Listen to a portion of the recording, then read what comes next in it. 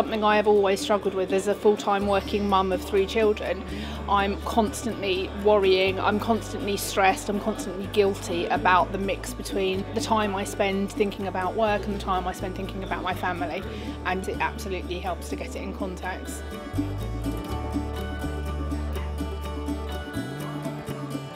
One of the things I do is I get bogged down in detail, and so this has made me really realise that you need to think about the longer term.